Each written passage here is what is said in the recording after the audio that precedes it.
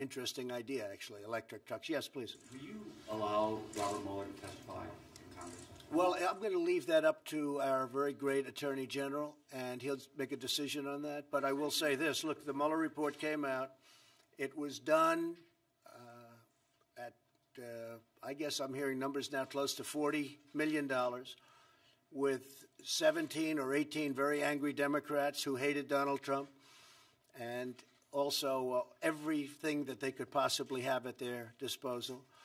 There was nobody that was in the history of our country more transparent than me. I said, give them every document, give them every person, let the White House counsel testify. I think he testified for 30 hours. I guess they must have asked him the same question because there wasn't very much to testify about.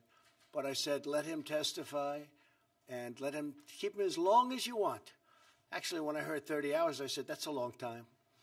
But I let him testify. I didn't have to have presidential privilege. I could have stopped everything. I didn't have to give them a document. I gave them 1.5 million documents. I gave them White House counsel. I gave them other lawyers. Anybody you want, you can talk to.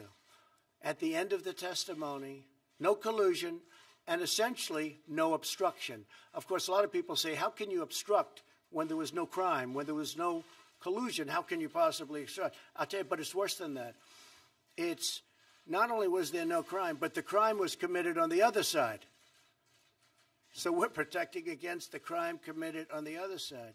So after spending all of that money, all of that time, 2 years, they come up with a report. And Bob Mueller's no friend of mine. I had conflicts with him. We had a business dispute.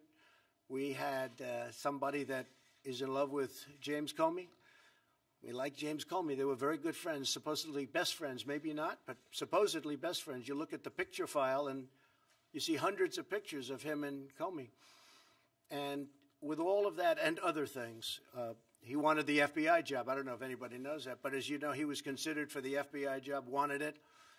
And the day after he didn't get it, he became the special counsel. That's a conflict. And we had other things, but those are tremendous conflicts. Listen to this. Your judge, call him a judge, has a business dispute with me. Your judge has a fantastic relationship with James Comey. Well, he's a part of this. He lied to Congress. He leaked. He's a liar, a leaker. And your judge has a situation where he wanted to become the FBI director. We chose Director Wray instead and told him, I'm sorry. Those are tremendous conflicts. Those are tremendous conflicts. And then he puts on his staff almost all Democrats, many of whom contributed to Hillary Clinton. None of them contributed to me, that I can tell you.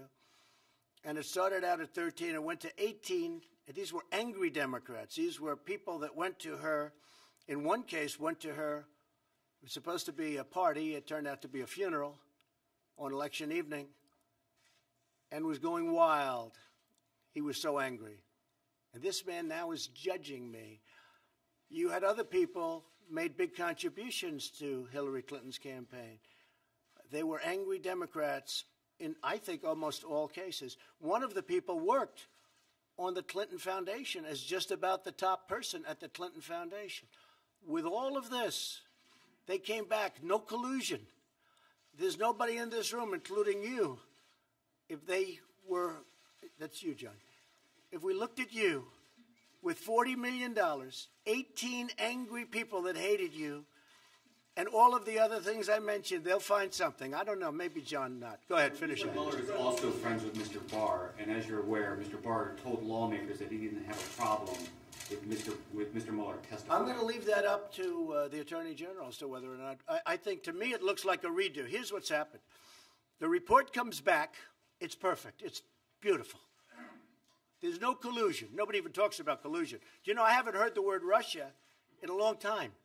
There's no more talk about Russia. What happened to Russia? The Russian witch hunt, they don't talk because it was so on collusion, which, by the way, is by far, that's the big deal.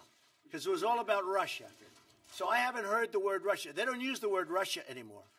So there's no crime. There never was a crime. It was a hoax. It was a witch hunt.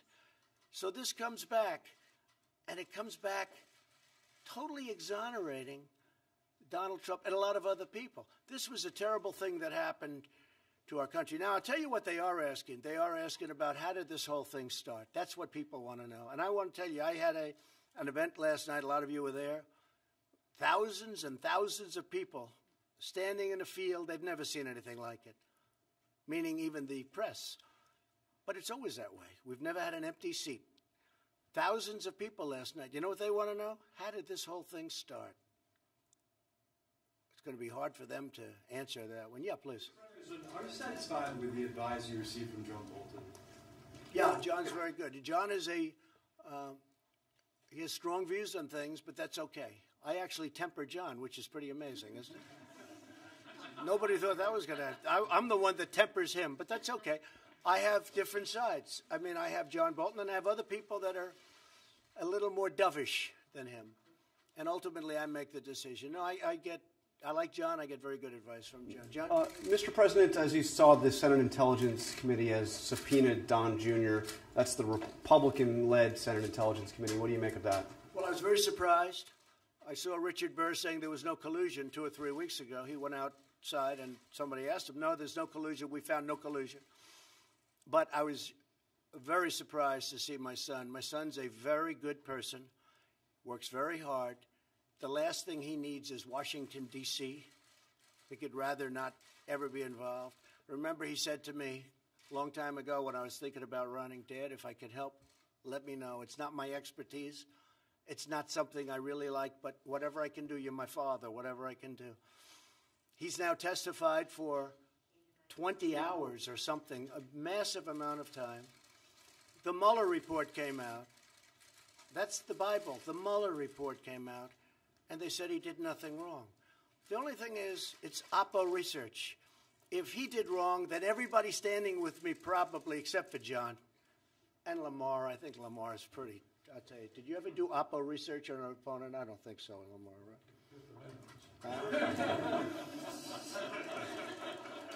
And I know John Barrasso never did opposition research because he's a fine, fine man. But I would say 99% of the rest of the folks.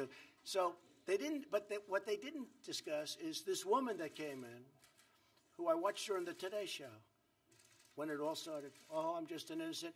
Well, nobody even knows. Although the halls of Congress know her very well because for years she's walked around all over Congress. She came in. And she left, supposedly, GPS Fusion, goes and meets for a short period of time with my son and some other people. They talked about a subject as very well, advertised and put out, which is nothing. It was a nothing meeting. In fact, Jared left. He said, get me out of this meeting. This is a waste of time. She then went back to GPS Fusion. They were the ones that wrote the phony dossier. Why was she going to GPS Fusion? Why did she go back?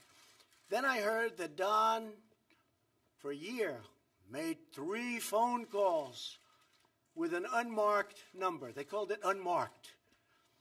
And this was a tremendous event because they all knew the fake news. They all know, you were fair on that, John. But they all knew that these phone calls, these tremendous phone calls, before the meeting and after the meeting, there were, I believe, 3, right? They all knew that it had to be to his father. Unmarked, it's perfect. So he reported about the meeting and then reported what happened at the meeting. Except after looking and spending a tremendous amount of time and money, they were able to go back years and find out who made the calls. One was a local real estate developer. The other was a great person from NASCAR. He took 2 of them and a friend of Don's. This went on for a year and a half. John, you heard all about the phone calls to, obviously, the father, where I never knew about the meeting. But the phone calls to the father turned out not to be the phone calls. My son is a good person. My son testified for hours and hours. My son was totally exonerated by Mueller, who, frankly, does not like Donald Trump, this Donald Trump. And frankly, for my son, after being exonerated, to now get a subpoena to go again and speak again after close to 20 hours of telling everybody that would listen about a nothing meeting?